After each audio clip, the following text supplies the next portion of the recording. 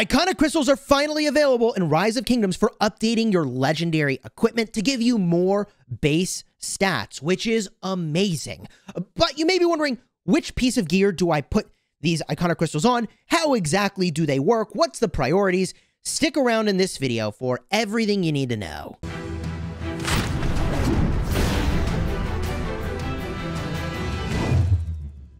Hello, my friends, and welcome back. I'm Chisgule Gaming, and I am so hyped that in the middle of the night, they dropped iconic crystals to all servers, as well as the quest series that lets you get hammers and unlock some iconic crystals. Here's what we're going to talk about in this video: the number of iconic crystals you can lock, how important it is to use them, and where exactly you should put them. So, based on what we know so far, you can get 4 total iconic crystals from the quest series that just dropped in game, which means everybody in every kingdom should go and prioritize this. I don't care what power level your account is. Based on what we know right now, there's only a grand total of 6 iconic crystals that are obtainable, and presumably some of these events will repeat, but maybe not. We don't know if this event is coming back, or if this is a one-time thing, or it will, in the future, just be a new kingdom thing.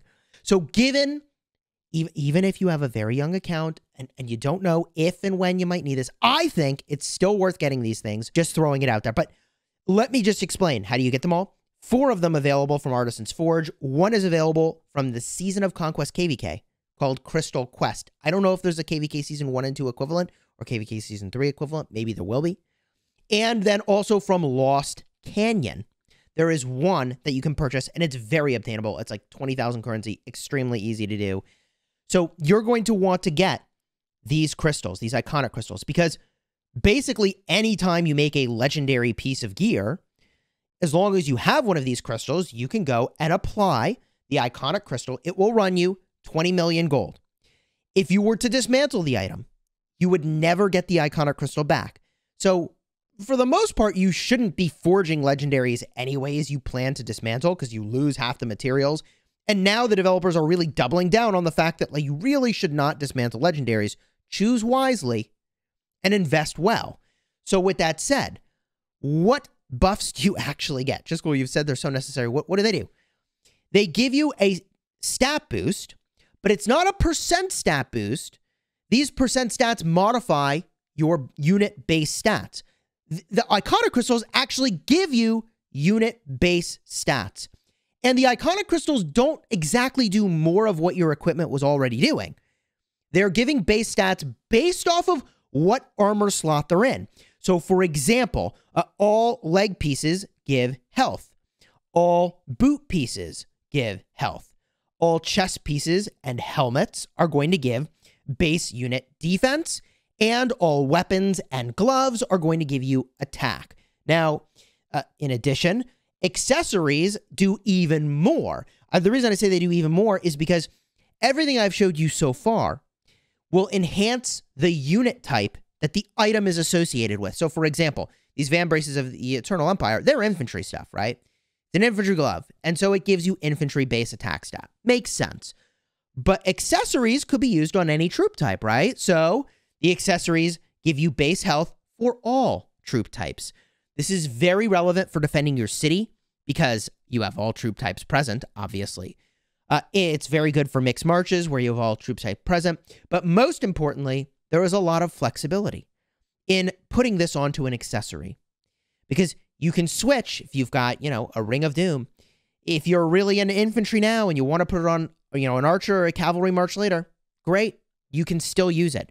I'm going to talk about my recommended order in just a couple minutes here, but accessories will be very important for that reason, how versatile they are.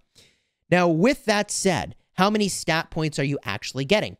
Every iconic crystal is giving you 3 base stat points, but you get 1 bonus if you have a special talent on the item.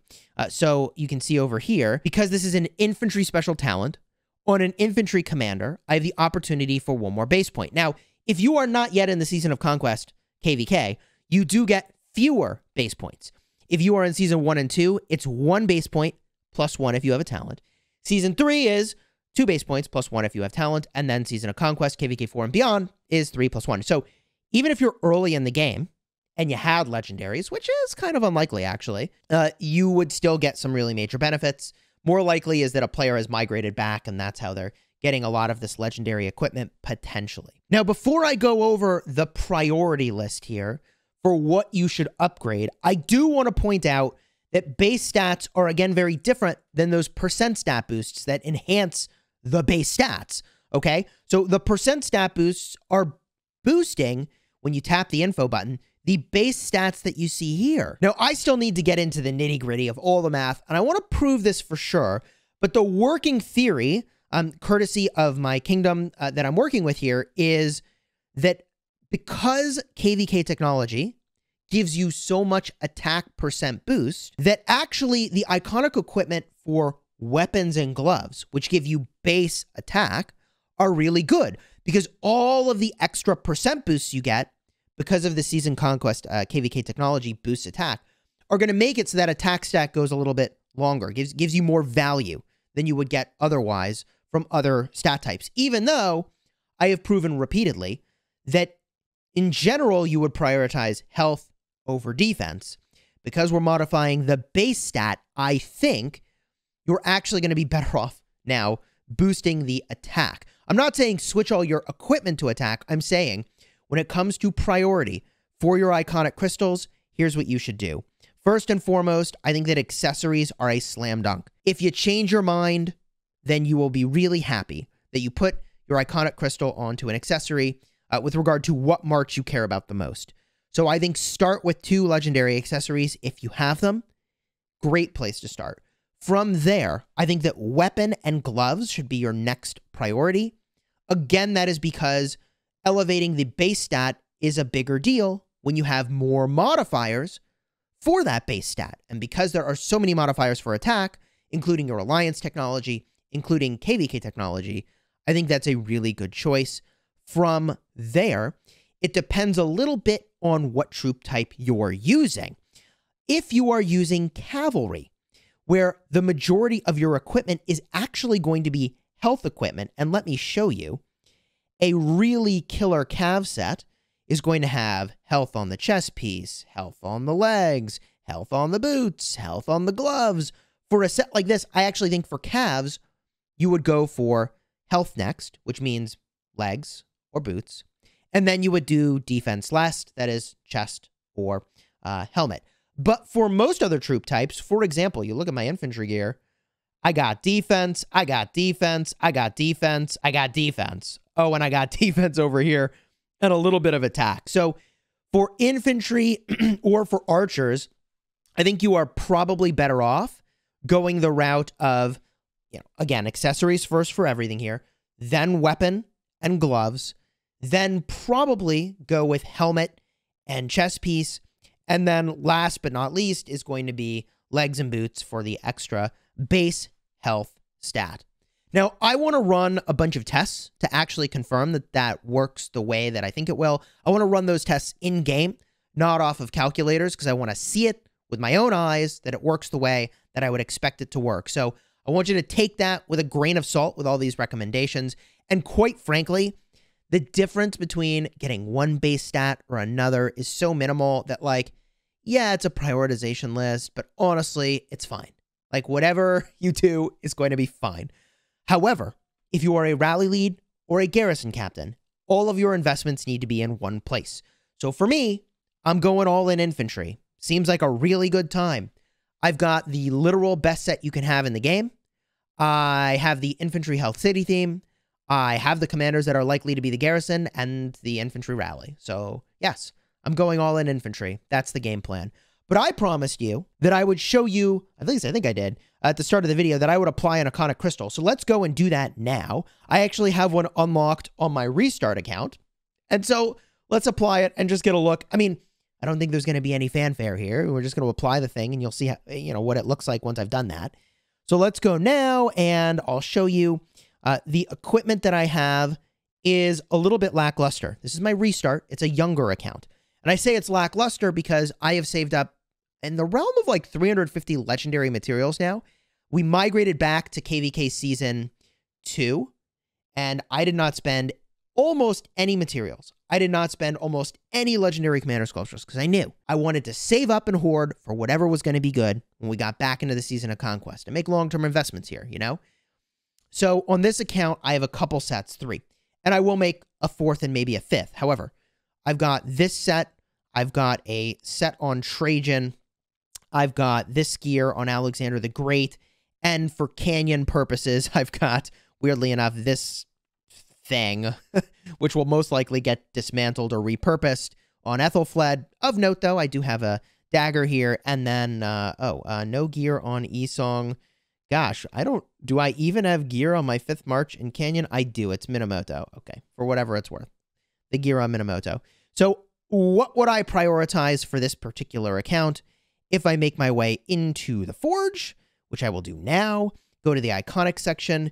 I told you that accessories are the most important, which means it's either going to be Horn, Dagger, or Web. And I think for this account, I am likely, because it's really an open field account, I am likely to prioritize Horn and Dagger as the 2 most important based on what I have now. I might be making a Ring of Doom. If I made a Ring of Doom, I would probably prioritize Horn and Ring. In the off chance that I run a counter rally, it could be really important to have those. Granted, maybe for a counter rally, actually Dagger would be better. So actually, perhaps in all cases, Horn and Dagger might be the way to go. You know, I think I've actually talked myself into a Dagger, because if I'm running a counter rally, it's the way. I'm not going to be a primary garrison or primary rally in almost any circumstance in this kingdom. So yeah, let's do the Concealed Dagger, which comedically is on my Ethelfled right now. So I have the materials, or at least the capability of getting the materials. We'll go to the Artisan's Forge. I did my quests already. We go to the shop. We use my hammers to claim the Iconic Crystal. I thought I told it to notify me when I spend my Iconic Crystals or my hammers here, so that's a little interesting. And now we go. And let's actually make this thing, shall we? The first iconic item I have ever made here on my restart account, the Concealed Dagger, seems like a great choice. Okay, smashing the button. The Iconic Crystal upgrade. 20 million gold. Let's do it. Boom. Okay. There it is. Troop base health boosted by 3%. Let's freaking go. Now, it's giving me the option to go refine, but I obviously can't refine this particular item. I don't have more of it. And at some point, I will refine it. But the point of putting it on that particular item is that it's so versatile. Even though I have a talented infantry boot, which is pretty nice. I'll probably put one on that boot. I still feel like the versatility of putting it onto the accessory, like I just did, was really important.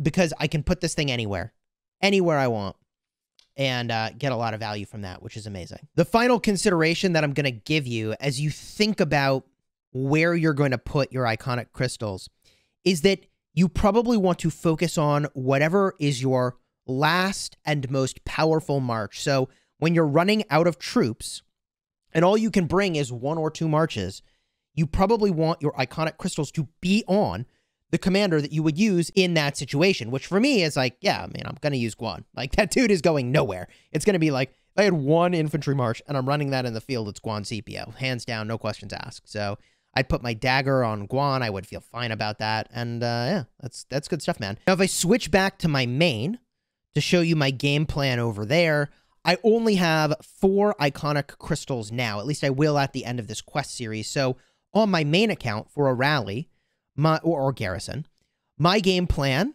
is to go in and do the following items. If I make my way to the set, I am going to do both my accessories first. That will be ring and horn. From there, as promised, I think attack is a good choice, so I will do weapon and gloves. And then once I get into KVK and I start to acquire more of the iconic crystals, I will probably do helmet. That'll be my first one from Lost Canyon. And then the next one I will do when Crystal Quest is completed, which is going to take a while, then I will do probably the chest piece. And then the last pieces that I will do are the boots and the legs. And before I do all of those investments, I'm going to do a ton of testing to see if the Iconic Crystal base stat boosts work the way I would expect them to work. They should, but we'll see. And if you want to see how that testing pans out, consider subscribing to the channel. If you found this video helpful, throw a like on here and subscribe. It actually helps the channel a ton and means a lot to me personally. And if somehow you missed all the guidance I've been giving about CPO recently, the new CPO, the enhanced CPO coming back into the game, I'll have a card up in the top for everything you need to know about CPO and why and how you should prepare to use them. Until next time, you have fun smashing your enemies.